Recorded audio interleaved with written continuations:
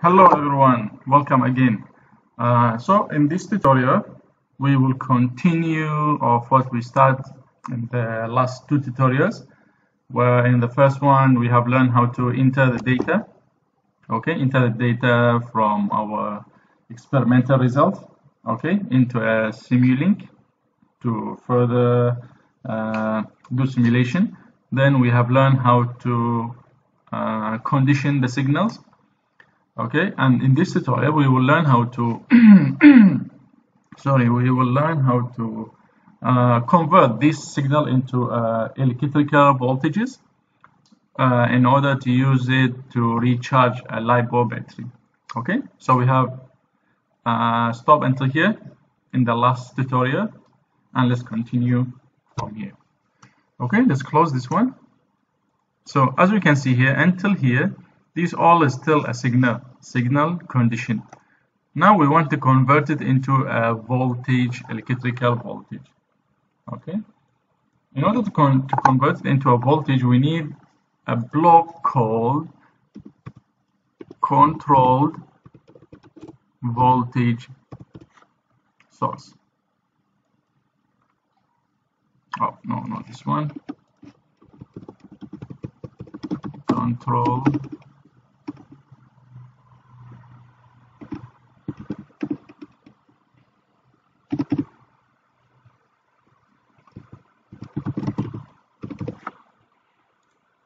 Yes. We need this block. Let's flip it. So this block will be converting our signal here into electrical voltage. Let's configure this. We don't want AC, we want DC. Initial 0, you just follow the signal, and no need measurement. So from here, the output of here, we can see here there's a positive and negative. This means it's act as a voltage source that's controlled by our signal. Let's ground this end. We go to the ground. This one, no. So we have to know the correct component you are using. Yes, this one.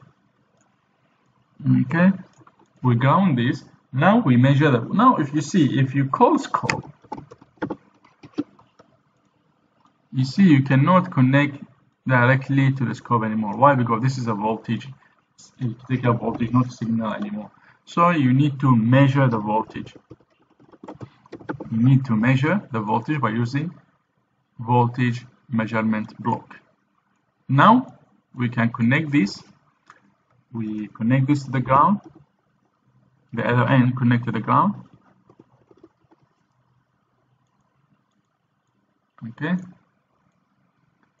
Now we can measure the signal using oscilloscope. This block will measure the electrical voltage from here, and this one will convert the signal, input signal, into electrical voltage. Now if we open again, measure. The diagram must contain power. We need a power GUI. Yes, power GUI.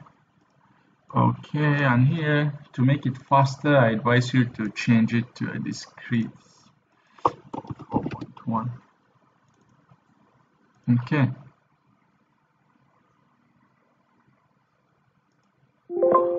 Boom. We can see now is exactly the same signal we have generated here, but in this time is in electrical voltage. Now what we can do more. Now we want to recharge a LiPo battery. Let's see this one. So from here we have to include a LiPo battery. We need a battery. In order to recharge the battery, we just connect. Let's flip this. Let's flip block left, right. Yes, we just connect this one here in order to recharge it. Sorry, we cannot connect like this because this one is this one signal already. We can connect only to a scope. So let's bring this one here. you have to connect it to here. Okay, so this one is the electrical voltage. Okay, we need another ground here.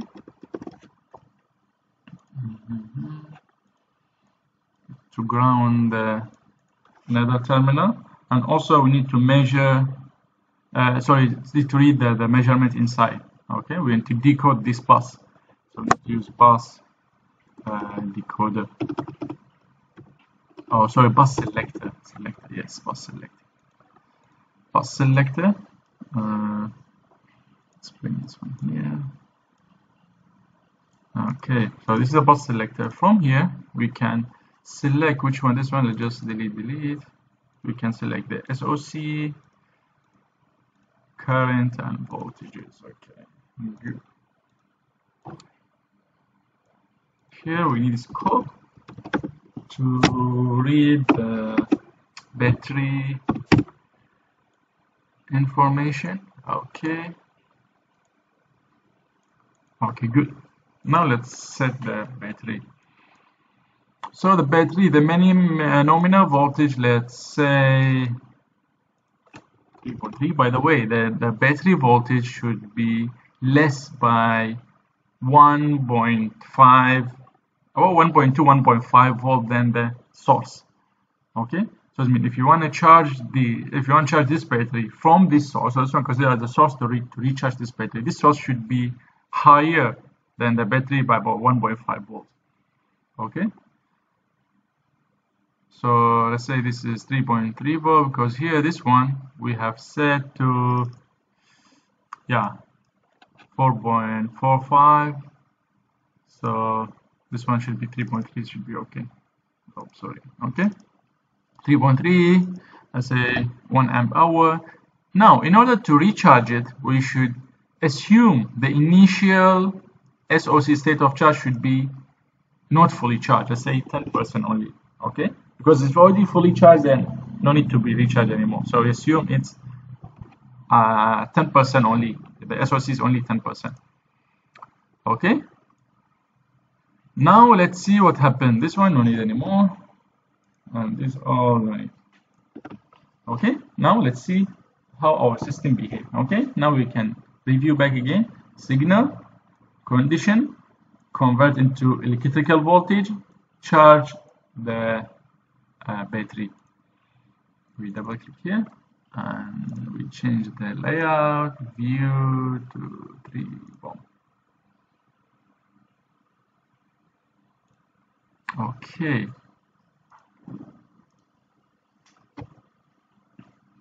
so we can see here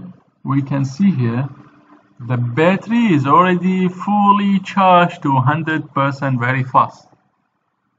You can see here, this one in this area, the battery already charged very fast. Why? Because the current will be very high. The current will be infinity from this source. This source will convert to voltage, but the current will be very high. So we need to first limit the current. Okay, so will not be charged very fast. Second, if you see the SOC when it's charged, okay, before we SOC, let's see the signal first. We need scope.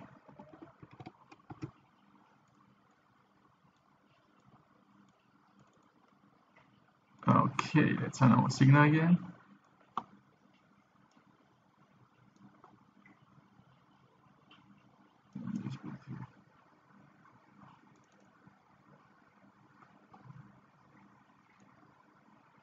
Okay.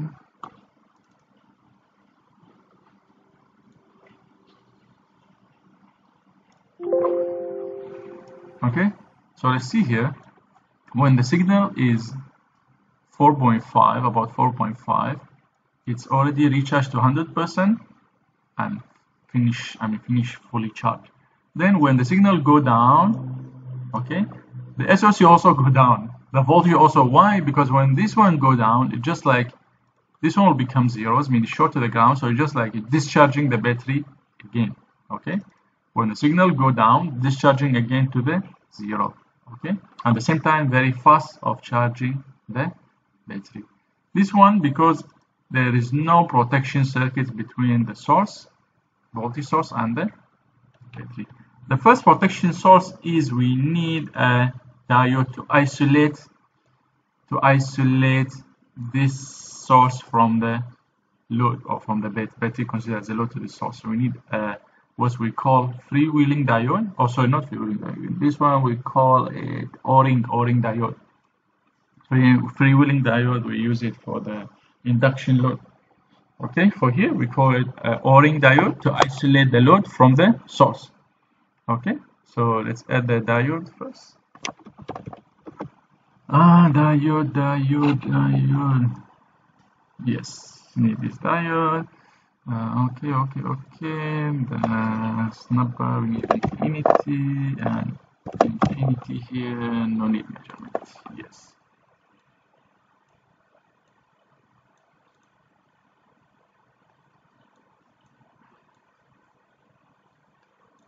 Okay, we need a diode here in series. So now let's see what will happen. So now we should see it's still fast, very fast. Sorry, it's very fast, right? It should be recharged again very fast, but we shouldn't see this one again.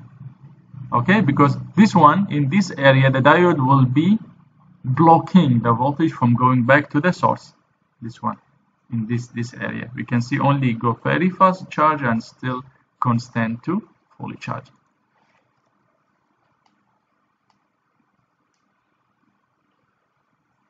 Here we go.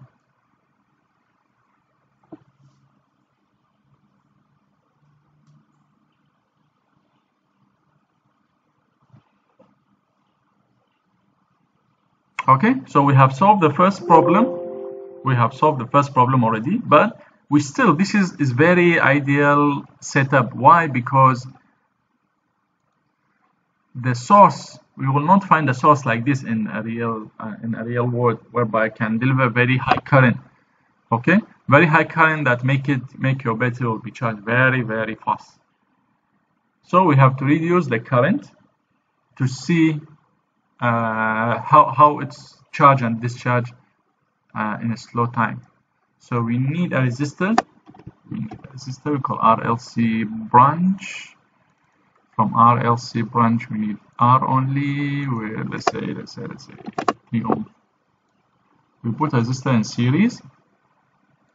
Now let's see.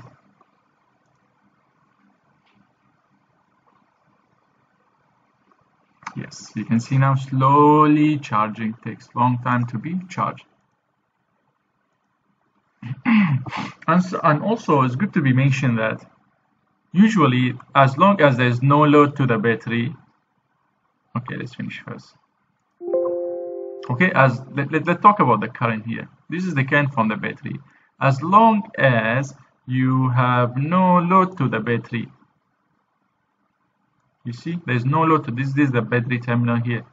As long as there's no load here, so the current should be 0. The current should be 0.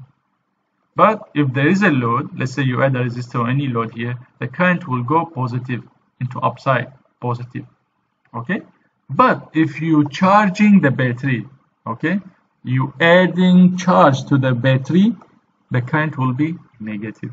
You see this negative voltage, or sorry, negative current is mean the battery now is accepting the charge from the external source, not supplying. Supplying is mean positive current, negative current is mean is being charged. And also we can see here the SOC is increasing and increasing. But now in order to see how long it takes to be full to 100%, we have to increase the steps here. Let's say let's add another 0. Okay.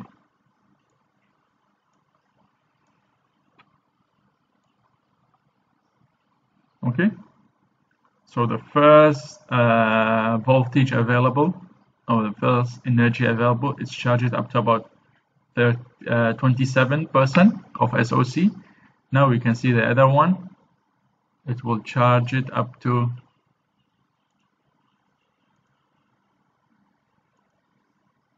about 47 again. And we can see here when it's charged, as we say, it will be negative. when it's not discharged, neither or charge or discharge, I mean no charge the battery, no discharge the battery, the current will return back to 0.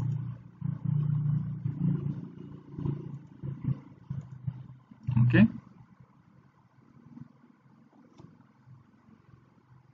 You see our pulses here. Whenever there's energy, this pulse actually is here.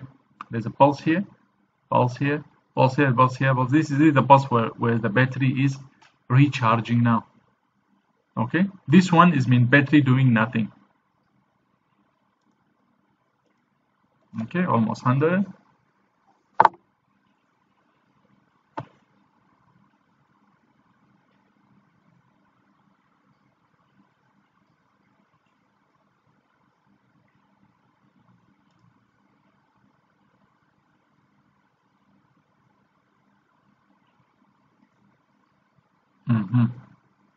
Yes, I guess the battery is already fully charged at about 200,000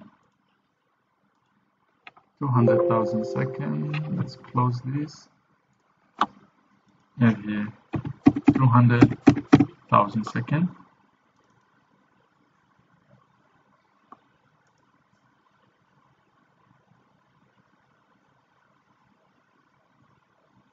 Okay. You can see here is the first available energy to recharge the battery, then stop, 0, then recharge again,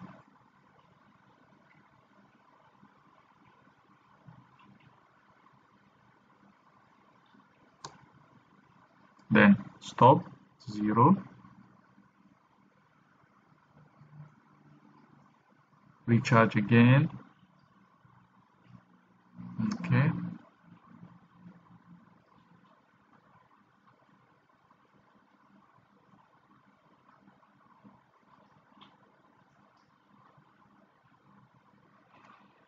Okay, so while we're waiting for this, let's talk more about our circuit. Yeah, so this is the general circuit of how we convert from our data, from our experimental, condition it, then we convert it into a voltage, electrical voltage signal to recharge our battery, and also how to protect the feedback signal from our battery back to our source when this one go to 0 due to the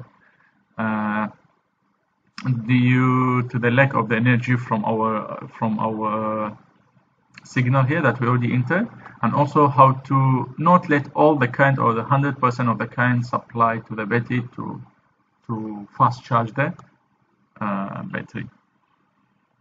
Okay, so then in the future maybe we will learn how to add more load, or how to synchronize our load with the available energy.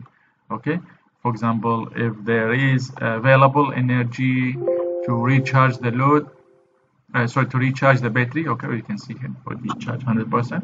So when there is energy here to charge the battery, we'll disconnect the load. When there is no energy to recharge the load, then we connect our load again to use the energy stored in the battery, and so on. Okay, so thank you very much. We have reached to our end of this tutorial. I hope you have learned something new from this. Please leave a comment for me if you need further clarification or have any doubt into this series of battery simulation using MATLAB Simulink. Thank you very much, and see you soon.